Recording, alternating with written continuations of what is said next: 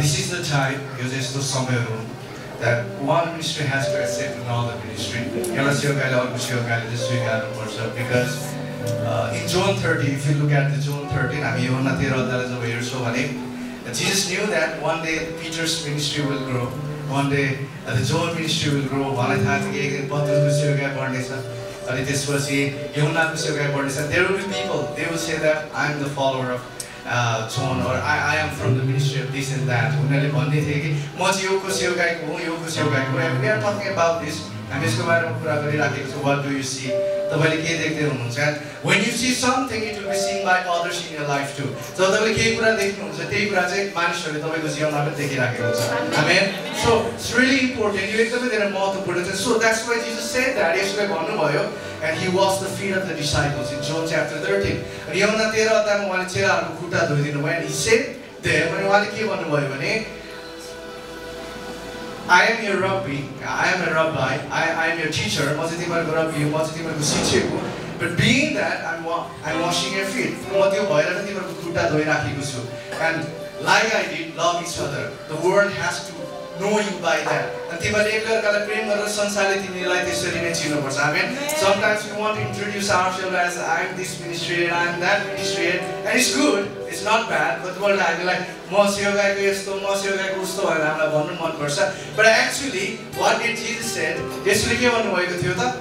No, you have to be known by that you love each other. तिमीहरू चाहिँ कसरी चिनिनुपर्छ कि तिमीहरूले एकले अर्कालाई प्रेम गर्छौ. I mean that you serve each other. कि तिमीहरूले एकले अर्काको के गर्छौ? सेवा गर्छौ. So whenever the world see us, जब संसारले हामीलाई देख्दछ, we have to let them know that we love each other. हामी एकले अर्कालाई प्रेम गर्छौँ. We serve each other. We are not here to be served, but we are here to serve, like Jesus did.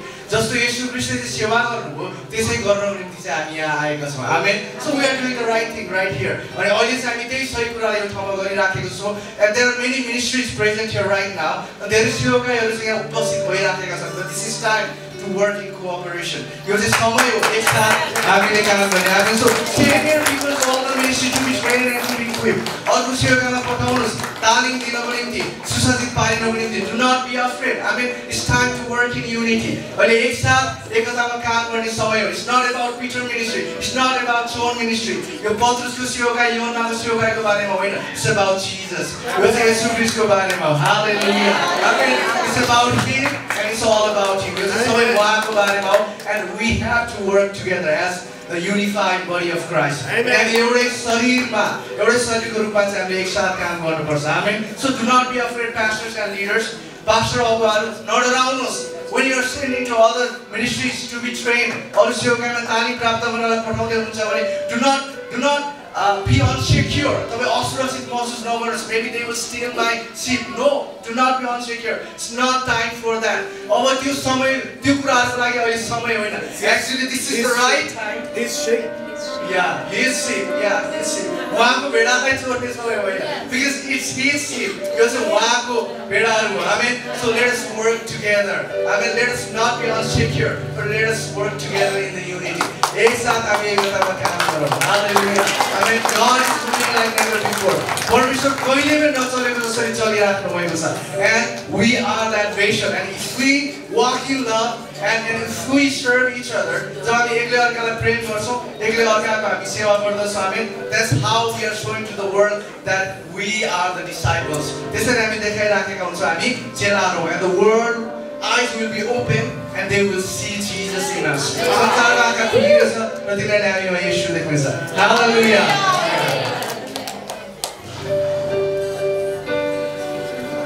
Hallelujah. Hallelujah. Hallelujah. Hallelujah. Hallelujah. कर्ताले छुनुहोस् त. छाप्नु सक्नुहुन्छ? हो, विश्वास चाहिँ यो हो. नभएको कुरालाई भइ जस्तै गर्न बोलाएर आशा राखेको कुराको निश्चयता. यो एउटा ग्रेट टेस्टिमोनी. जब चाहिँ यो तपाईले देख्नुहुँदैछ कन्फरेन्स यो सबै यो मिटिङहरु यो यति धेरै चाहिँ कहाँबाट आयो? पैसाले आयो. त्यो पैसा भन्दा पछाडी कसरी आयो? प्रार्थनाले आयो. प्रार्थना भन्दा अगाडि के त उहाँ भित्रको वचन परमेश्वरले हालिदिएको दर्शन आयो. तर उहाँले त्यो दर्शनलाई कसरी चाल्नु भयो थाहा छ? By faith. हामी एक हप्ता अगाडि होला हाम्रो यहाँ भाइ हाम्रो कवि भाइको बिहामा गएको थियौँ। त्यतिबेला मस्तीले हामी खानासाना खायौँ अनि त्यसपछि उहाँले कुनै क्यान्डल दिन्छु भन्नुभएको रहेछ, तर त्यो क्यान्डलको पेमेन्ट अझै गर्नुभएको रहेछ। अनि मैले ब्याङ्क ब्यालेन्स चेक गर्नुभयो, मेरोमा त 350 छ भने ल केही छैन, छोरीको ब्याङ्क ब्यालेन्सबाट दिन्छु, छोरीको पनि मेरै हो, म बाउ हो। अनि छोरीकोबाट मैले पे गर्नुभयो। त्यसपछिबाट केही दिन मात्रमा नै ठुलो इभेन्ट उहाँले गर्नुभयो। अहिले तपाईँले देख्दै हुनुहुन्छ बाइ फेथ। आमेन। उहाँले ब्याङ्क ब्यालेन्स हेर्नु भएन, उहाँले आफ्नो स्थिति हेर्नु भएन, केही पनि हेर्नु भएन, तर परमेश्वरले दिएको दर्शन र उहाँले बोल्नुभएको वचन चाहिँ पक्का हो भनेर उहाँले कदम चाल्नुभयो र आज धेरै धेरै धेरै आत्माहरू बाँच्ने र त्यो भित्तेको मण्डलीहरूलाई फेरि पनि खडा गर्ने र मदिनाले छान्ने काम गर्ने त्यो सुरुको इभेन्ट सुरु गर्नुभएको छ। अब प्रभु यो देश नेपालमा माइटीली युज गर्नुहुन्छ विथ फायर। त्यसकारण सिक्नुहोस्, हामीले आज लर्न गर्नुपर्ने छ कसरी चाहिँ विश्वासमा कदम चाल्नुपर्छ हो भनेर। त्यसकारण म कदम चाल्छु, पहिला सुरु म भन्छु, म कदम चाल्छु, मैले कदम चालिसकेको छु। You will see in the coming day the great things for the glory of Heavenly Father. Hallelujah. विश्वासमा कदम चाल्नु भन्ने धन्यवाद। लिएर चाहिँ अनि यो चाहिँ स्टार्ट गर्नुभयो यो प्रोग्रामको लागि चाहिँ। अनि अघि मलाई भन्दै गर्दाखेरि अनि त्यो मलाई फिल भयो। अनि हिजो पनि उहाँले अस्ति पनि भनिरहनु भएको थियो, हामी हिजो अस्ति आजको दिनको लागि हामी तयारी हुँदै गर्दाखेरि उहाँले एउटा बच्चा जस्तो भएर है त्यो प्रभुसँग आश राखेर भरोसा राख्नु भएर चाहिँ बच्चा जस्तो भएर प्रार्थनाको विषय राखिरहनु भएको थियो। अनि हिजो पनि उहाँले राख्दै गर्नुहुँदाखेरि चाहिँ मैले चाहिँ एउटा मलाई त्यो फेथ नै थिएन, मलाई हिजो के अरे यति धेरै पैसा उठ्छ होला र भन्ने त्यो फेथ नै थिएन मलाई। अनि म टङमा प्रार्थना गर्दै थिएँ। अनि टङमा प्रार्थना गर्दै गर्दाखेरि चाहिँ व्हाइट त्यो पेपर, अनि त्यो पेपरमा चाहिँ हाफ कलर हाफ त्यो अक्षर हुन्छ नि, आधी अक्षर नबुझिने अक्षरबाट चाहिँ त्यो कागज चाहिँ झरिराखेको थियो कि मैले प्रार्थना गर्दाखेरि हिजो। अनि त्यसपछि मैले अनि विचार गरेँ, अनि त्यसपछि मैले वचन पनि हेरेँ जसै इजरायलीहरूलाई चाहिँ मोसाले चाहिँ मिश्र देशबाट ल्याउँदै गर्नुहुँदाखेरि त्यहाँनिर परमेश्वरले चाहिँ उहाँहरूलाई चाहिँ मन्नहरू पनि झारिदिनु भएको थियो माथिबाट है, मन्नहरू चाहिँ उनीहरूलाई झारिदिनु भएको नि। त्यस्तै मैले त्यो फिल गरेँ, त्यो कागजहरू झर्दै गर्दाखेरि एउटा आधी टुक्रा भएको त्यो अक्षर भएको नबुझिने त्यो अक्षर भएको कागजहरू चाहिँ यसरी झर्दै गर्दाखेरि चाहिँ मैले ठ्याक्कै त्यो वचनलाई याद गरेँ। अनि त्यसको कन्फर्मेसन चाहिँ अहिले मलाई दाइले भन्दै गर्नुहुँदाखेरि मलाई त्यो फिल भइराखेको थियो कि पैसा चाहिँ जुट्छ नै जुट्छ। आमेन। प्रभुले जुटाउनुहुन्छ है। मलाई आज चाहिँ एकदमै त्यो फेथ भयो। अनि आयो कि म पनि मैले जति सक्छु होइन, हामी पनि हामीले नि सल्लाह गरिराखेको छु। इभन हामीलाई त्यो आउने सपोर्टहरू केही छैन र पनि म जति सक्छु हामीसँग जति पैसा छ हामी दिन्छौँ भनेर चाहिँ हामीले दुईजना सल्लाह गरेको थियो। अनि उहाँको र मेरो त्यो मलाई त्यो फिल भइराखेको थियो हामी गर्नुपर्छ, दिनुपर्छ।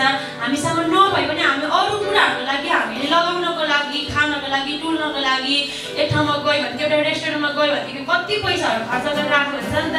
अनि तर यो चाहिँ एउटा यो कन्फरेन्स यस्तो कन्फरेन्स हो, यो चाहिँ फेथमा स्टेप लिएर गर्नुभएको कन्फरेन्स हो क्या।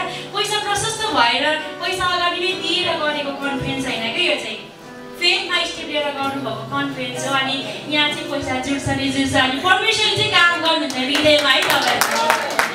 हुन्छ, धन्यवाद। Thank you. प्रभु भलो हुनुहुन्छ। अनि मलाई त हाफ लेटर भन्दै गर्दा मलाई अर्को कुरा केही भयो। कलसी 2:14 तपाईँको विरुद्ध तमसुक लेखिएको थियो, प्रभु यीशुले क्रुसमा चढेपछि च्यातियो, तपाईँ म गरिब छु, म केही गर्न सक्दिनँ भने त हाफ लेटर त टुक्राहरूलाई पनि प्रभुले तपाईँको जीवनबाट हटाउँदै हुनुहुन्छ। अब यस